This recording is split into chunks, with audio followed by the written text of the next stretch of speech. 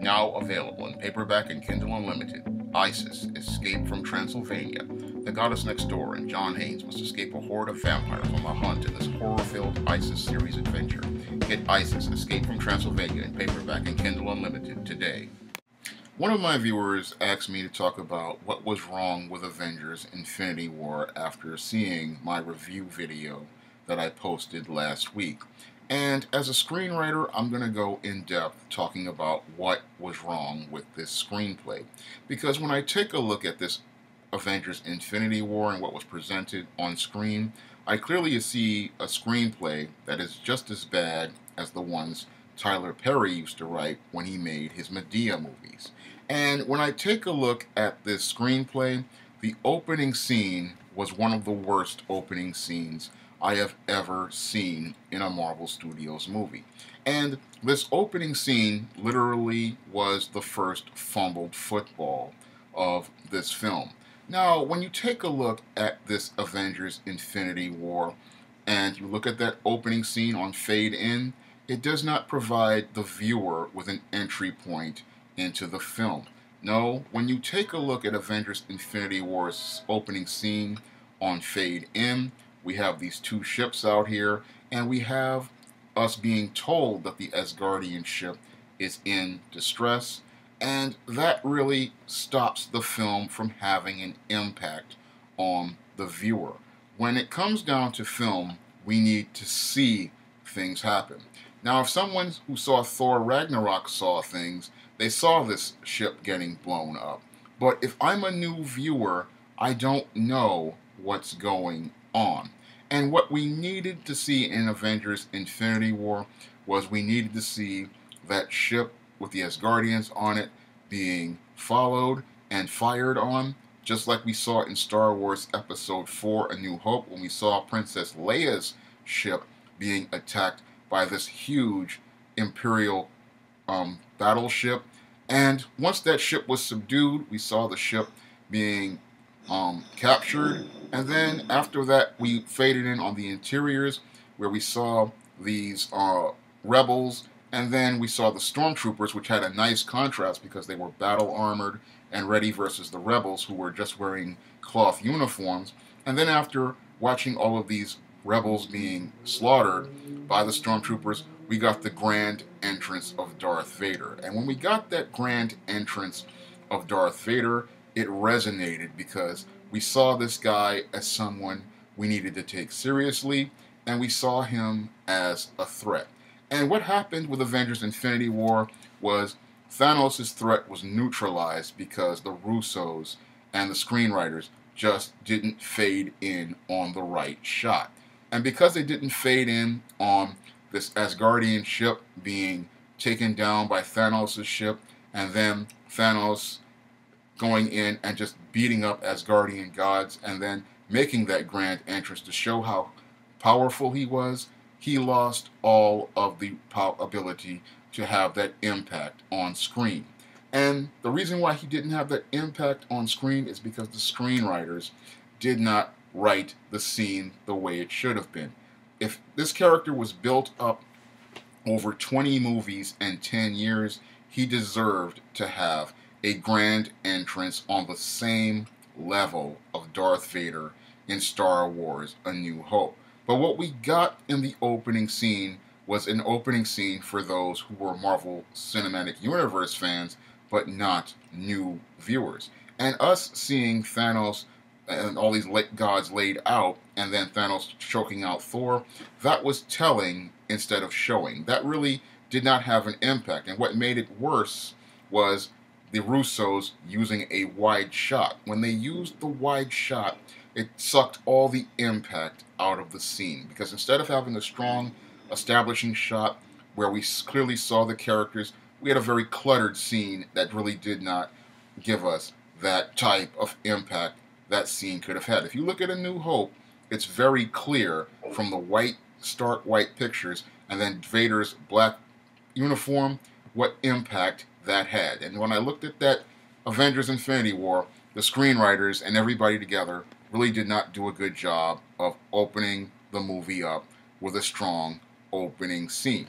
And again, the screenplay really told instead of showed. And I saw that later on when they had Thanos talking about the power gem. And he's talking about this power gem making him the most powerful person in the universe. And that was really telegraphing as I saw it. I mean, if you really wanted to really have an impact, you really wouldn't just tell me that the power gem makes him powerful. You would have the Hulk attack him, and then you would have Thanos saying, I thought you were the strongest one there was, and then he beats him up. And that would actually lead into Bruce Banner's psychological issues. But because the screenplay told instead of showed, where Thanos has the power gem and then mocks Bruce Banner, we really don't get a clear understanding of why Bruce Banner has the psychological issues. Because many comic fans know Hulk likes to say Hulk is the strongest one there is. And this would have been a way to lead into it for the second movie, which is what I believe they want to do. But because they did not execute well by having Thanos use a little psychology and leaving some emotional resonance, that was what led to the scene where the Hulk gets beats up, really being an incredibly weak scene, because that would have really had some impact if we had seen, the opening scene being the ship being taken down by Thanos' ship. Thanos talking about he's going to go retrieve this gem, and instead of him having the Black Order helping him out, he's doing it by himself. He makes this grand entrance. He's beating up Asgardian gods, and then after he's beaten up Thor and has left him laid out, you have Loki's talking about we have a Hulk, and then the Hulk attacking him, and then Thanos looking at him and saying, I thought you were the strongest one there was, and then he just beats him up. And that would have had more emotional impact, more emotional resonance, and it would have led to a bit tighter and more cohesive story.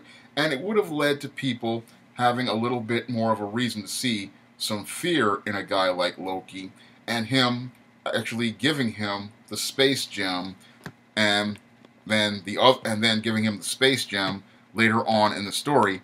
And that would have had more of an impact, but the writers, they didn't really do a good job on the script, because it looks like a second draft to me. And the reason why I say it's a second draft is because I look at this film and I see no emotional resonance. And I look at those opening scenes, and they could have had that emotional resonance had they executed the way I had talked about in just a couple of minutes ago, where they built things up. But because they don't build things up, there's no emotional resonance, because many of the characters in this story, they're really two-dimensional and they're paper thin.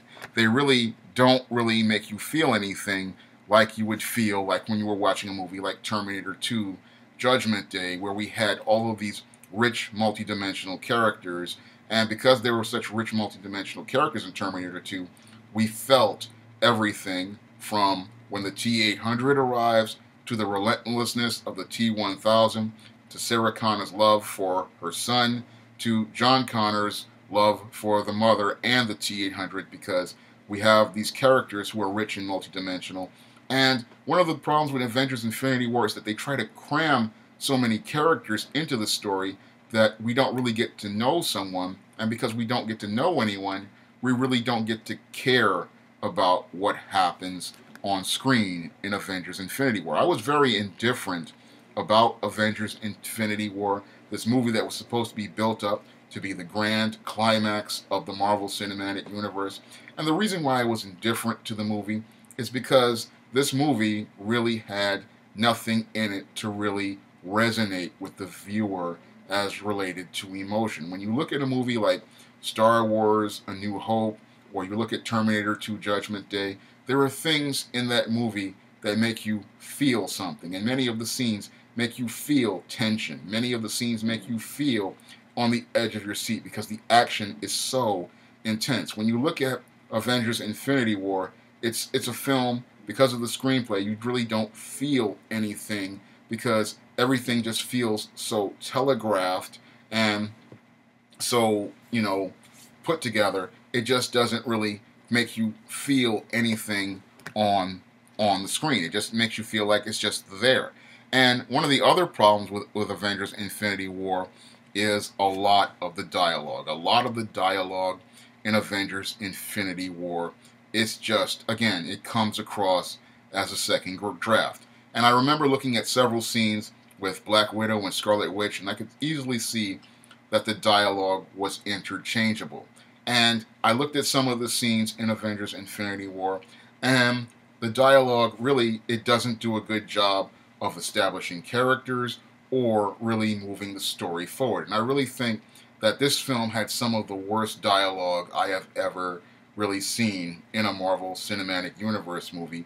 And I look at several of the scenes, and I really see scenes that really needed to be read aloud, because some of the scenes, like with Star-Lord and Guardians of the Galaxy, they went way too long. And when it comes down to the jokes really just needed to be gone from this movie. If this is supposed to be a universal crisis, then we needed a completely different tone than what was presented in Avengers Infinity War. And I thought that there was just too much banter, too much jokes. When you have a universe crisis movie, I want to see something with more of a serious tone, like I saw in Terminator 2, or even in a movie like Independence Day. Now, Independence Day is an absolutely crappy movie, but at least Roland Emmerich knew that he needed a serious tone in order for the viewer to feel the emotional impact of what was going on. I mean, if this is a universe crisis, we needed to see a universe level of seriousness. Now, when I was writing The Man Who Rules the World, and I had this Earth level crisis with men and gods and demons, I also wanted to make sure there was a serious tone to the story, because if this is something that's going to be world-ending and world-shattering, I don't want to see people bantering back and forth, and I don't want to see a whole bunch of jokes going on when there's something of this magnitude going on. It's just like watching some major event going on where there's bombings going on, and then it's on the news, and you see people just sitting there telling jokes and going back and forth. It doesn't really help the story, and it makes you not take what goes on in the story seriously. Now, another problem I had with Avengers Infinity War as a screenplay is how shallow this story really is. I mean, when you take a look at Avengers Infinity War from a screenwriter's perspective, the story really is one of the most shallow stories I have ever seen in the whole science fiction genre. When it comes down to Avengers Infinity War, stuff just happens. Thanos beats up people. He gets these Infinity Gems, but we really don't get any depth. We really don't get any layers, and we really don't get any substance. It's a lot of flash going on for 2.5 hours, but there's none of the great elements of a great film. I mean, there's no irony, there's no symbolism, there's no foreshadowing, or any of the elements in great storytelling. And that's one of the reasons why I called it a big-budget Star Trek The Next Generation season finale, Part 1. And it's even worse than a Star Trek The Next Generation season finale, and it doesn't have any of the substance of a Star Trek The Next Generation season finale. It just doesn't have any of those things that great science fiction or great fantasy has, because great science fiction and great fantasy, like the Twilight Zone, the Star Wars trilogy, the Terminator movies, old school Star Trek, they all make a social commentary on the world around us. And when I look at Avengers Infinity War, it's a very, very shallow movie, it's a very surface movie, and it adapts the letter of the material, but it doesn't have any heart or any soul like the original Star Wars trilogy, old school Star Trek, the Twilight Zone, or Terminator 2 Judgment Day, or the first Terminator movie. And because those movies made social commentaries about the world around them, they resonated with people. And because those movies had depth and layers, they allowed us to really think about the world around us. And one of the movies that used to really make me think about the world around me was 1987's RoboCop. Now, RoboCop was one of those movies most people didn't think much about, but it really told a very powerful story about corporate greed, and it told a great story about consumerism and the human condition.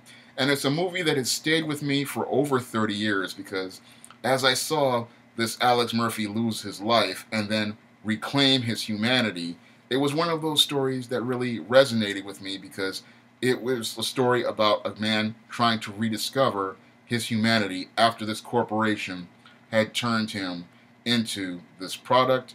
And that's what made that movie extremely brilliant. But I didn't see any sorts of flashes of that type of brilliance in Avengers Infinity War. Yes, there's a whole bunch of great special effects in this movie, which is very flashy, but none of the substance of a great science fiction movie or a great fantasy movie.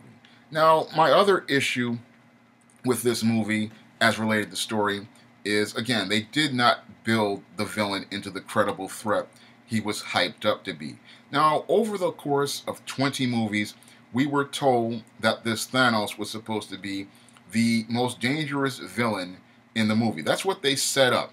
Unfortunately, we didn't get much payoff due to that horrible opening scene that did not give Thanos the grand entrance that he deserved and was supposed to be built up to, Now, when we take a look in contrast to Darth Vader got his grand entrance. And because he got that grand entrance, it laid the foundation for him being established as this credible threat. And because he was choking out people on that ship, we saw him as somebody dangerous. And when he confronted Princess Leia, it showed us how much of a threat he was. And later on, when they were having scenes in the Death Star and he was choking out the Admiral, we saw how serious this Darth Vader was. Unfortunately, Thanos was prevented from being the threat he was supposed to be due to the writers going out here and then bringing in this black guard to do his dirty work for him. And those henchmen, they were just a plot device in order to get Tony Stark and Doctor Strange on that, and Spider-Man on that ship.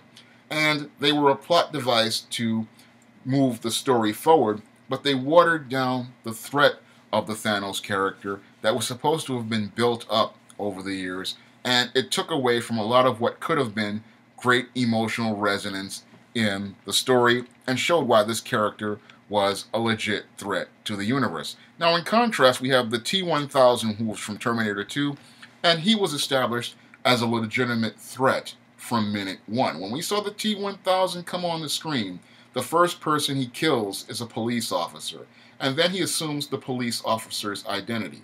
And that was done for a reason. And James Cameron did that for a reason because he wanted to show how this police officer was somebody that we all trusted, and because he gained everyone's trust, he was able to run roughshod throughout Los Angeles. Whereas in contrast, we had Arnold Schwarzenegger's T-800, who was a biker, and that was there for a reason as well, because as many people know, the biker is considered the outlaw, and they consider when civilization falls, the outlaw will be the only law. So I understood the contrast between those two characters, and I saw why the T-1000 was a legitimate threat, because they built him up very slowly, and they built him up as a credible threat because of the uniform he wore and the way he behaved. And the way he was, and the reason why he was in that police officer's uniform is because they wanted to say that the police officer is programmed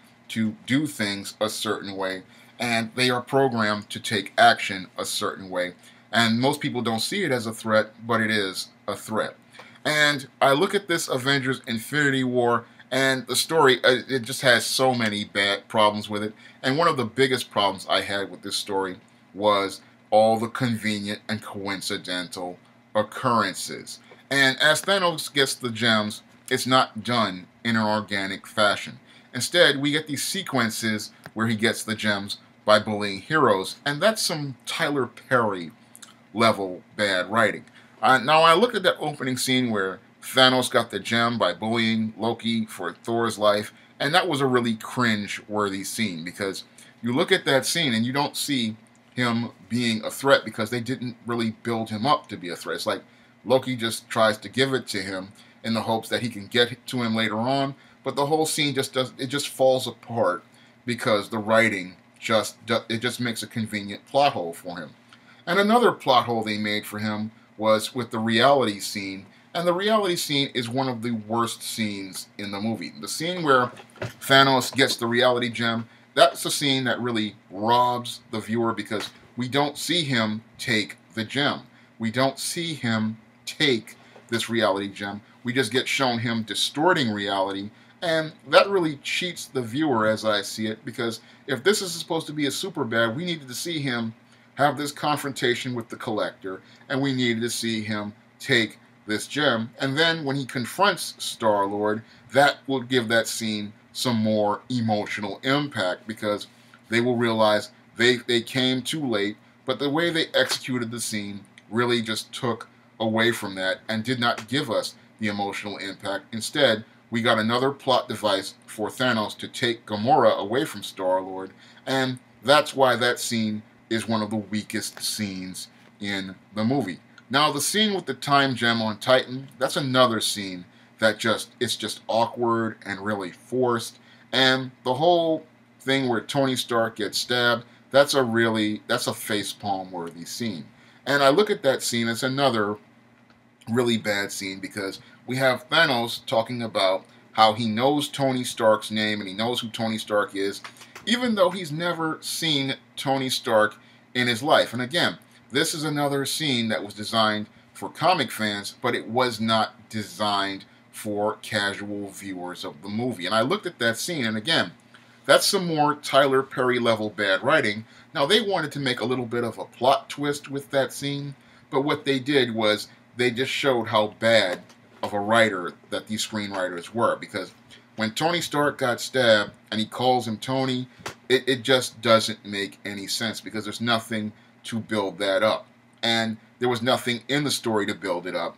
And that sequence just was one of the worst scenes in the movie, next to the one where I saw this whole plot convenience where Rocket Raccoon conveniently has an eye in his pocket to help Thor replace the eye he had in Thor Ragnarok.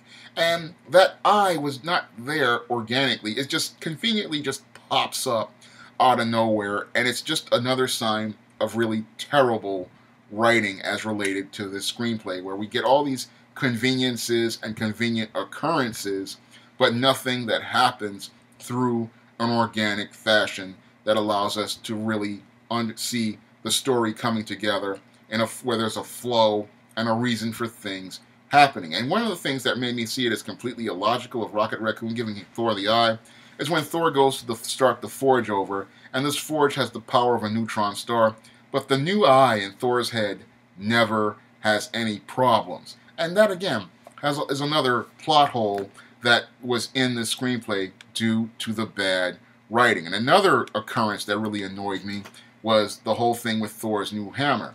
Now, after the pieces come out of the forge, we have Groot conveniently there to give this hammer a brand new handle.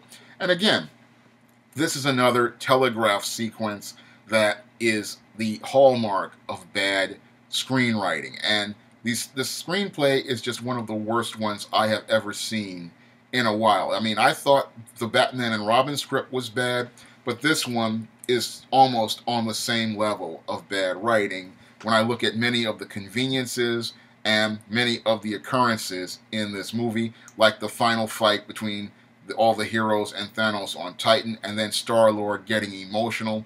That was another terrible scene that just, again, desperately needed a rewrite, because that scene was absolutely just horrible screenwriting. I mean, it needed to be a bit more organic, just like the whole thing was related to the transitions as related to the reality scene, where we just got them Guardians showing up and then Thanos manipulating reality. No, we needed to see the Collector getting beat up and then the Guardians coming too late, and that would have allowed that sequence with Gamora to have a little bit more emotional impact and emotional resonance. Now, there are some other plot points I had some issues with this Avengers Infinity War. And again, the one with Thanos calling Iron Man Tony was ridiculous as I saw it, since he never saw him. And The all other scene with Tony Stark creating the nano armor and then putting the arc reactor back in his chest, that's a sequence, another one I had a real issue with, because that whole sequence that opens the movie contradicts all of Iron Man 2 and Iron Man 3. Because the whole point of Iron Man 2 was to get Tony to a point where he could feel like he could live again. And the whole point of Iron Man 3 was to show that Tony didn't need the armor and that it was him and that he was Iron Man. And that was the reason why he threw the second arc reactor into the sea, to show that he didn't need the armor to be a crutch to carry him through life. And when you see Iron Man in the nano armor with the arc reactor on his chest again, it destroys all of the character development of Iron Man 2 and 3. Just like Rocket Raccoon giving Thor that new eye destroyed all of the reasons for Thor Ragnarok and all the character development of Thor Ragnarok. Because when we look at that movie, you know, the Thor character was presented as he didn't need his hammer, but in this movie, he needs his hammer. So what was the purpose of us having Iron Man 2 and 3 and Thor Ragnarok if you're going to go out here and retcon all of that story just to have this story? And then we have the Vision talking about how he has Ultron in him.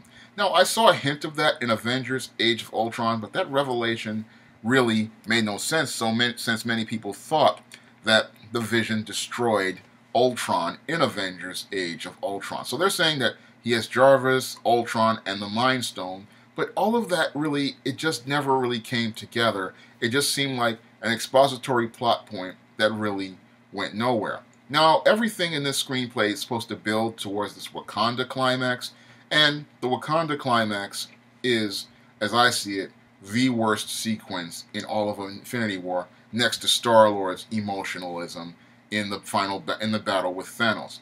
Now, this is a clumsy, awkward, and uneven sequence, and it proves my point about Marvel Studios just not being able to write a third act. And writing third acts is something that Marvel Studios has a serious problem with. They know how to open some of their movies, they know how to have a good second act, but they just can't make the whole movie pay off with a big finish. And this is a big problem that has been throughout numerous Marvel Studios movies from Iron Man 2 on, and when it's just gotten worse over time. And Avengers Infinity War has the worst third act out of all the Marvel Studios movies. It's clunky, it's awkward, it's uneven, it's choppy, and it just doesn't really work. I mean, the aliens going through the barrier were conveniently added so Black Panther could let down the barrier. The War Wheels, stolen straight out of Justice League Savage Time, were just there to kill Proxima Midnight. And then there was the whole thing with Captain America and Black Panther taking punches from Thanos. Now, here's a guy who was established in the opening scenes with the Power Gem as capable of beating down the Hulk, but Captain America and Black Panther, who are less powerful than he is, get punched by him and get knocked down. No broken bones, no internal injuries, nothing.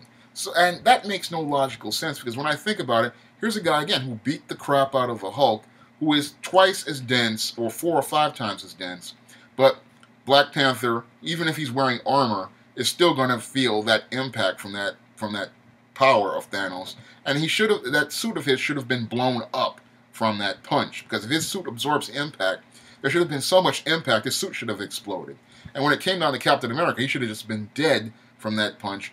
But in this story, even if it's comic books, it just doesn't make any logical sense. I know it's a comic book movie, but again, there has to be an internal frame of logic. When I look at this frame of logic in this movie, it's just inconsistent. I mean, when I was writing the first Isis and East-Team Ascension, I had it where Isis and East-Team were facing super-powered demons. And in both stories, these are people with no powers, and they were getting beat up by these demons who had super strength, and they were getting broken bones and internal injuries. And that's all part of making sure that the story remains consistent. And Infinity War didn't have that type of consistency as related to the screenwriting. And when I look at this screenplay, it's a very sloppy screenplay, it's a very poorly written screenplay, and it's a very uneven screenplay. And that's why I believe that this screenplay desperately needed a third or fourth rewrite to get some things consistent. That opening scene,